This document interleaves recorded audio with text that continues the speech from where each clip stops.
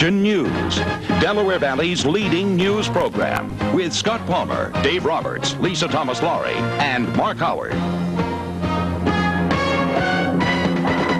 Finally this noon, Don Pollock introduces us to a man who has trouble getting in the last word in his own house, and for reasons you may not have guessed. When Dan Cohen comes home from work after a hard day, he never has to worry whether anything unexpected may have happened in his house while he was gone. Alexander takes care of all that. No, Alexander isn't a butler or a live-in custodian in his house. Alexander.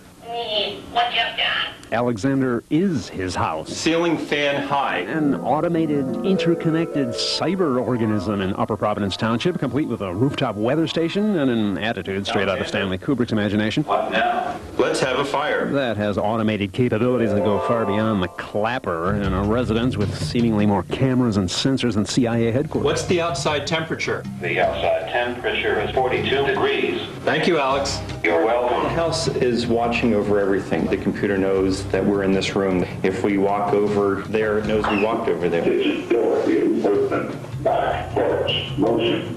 Since everything can talk to everything, and the house can have some brains and can think about things, it will know when to water the lawn, not just by knowing if it's raining right now, but how much rain we've had in the last 24 hours. This house has probably 7 miles of wire ran. Connecting, for example, the vibration sensors in the kitchen floor to the lights in the kitchen ceiling, and that make Dan Cohen's 10-year project the ultimate demonstrator model. Watch ABC. Of all of the many different technologies whose convenience and safety factors Look at driveway. he hopes to provide to people who are blind or deaf or handicapped through the company that he's starting that will specialize in making a person's house more like a member of their family. It wakes us up in the morning. It starts off with the phone ringing, and in my son's case, if he doesn't get up, it gets a little bit more aggressive.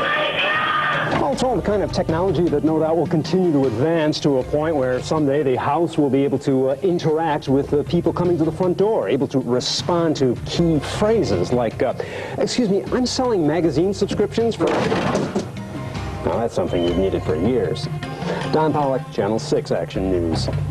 Yeah, I like the weather part of that. I should get that. I'd never have to come into work to give you the forecast. That's a good idea. We understand that Don's wife actually is going to have that installed in her house, so the door automatically closes on Don. He never lets him in. Yeah, but does Alexander do the dishes, clean up around the house? You know, you do the laundry? you can't answer all those questions in a minute 30, you know? You really can't. That's why we'll say Disney's Easter Parade is next here on 6 ABC. Action News continues at 6 with Anita Brickman, Phil Andrews, and Sally Ann Mosey. Now for Anita, Michelle McCormack, David Murphy, Jack Brayboy, and the entire Action News team, I'm Scott Palmer. Have a great Sunday, everybody, and happy Easter.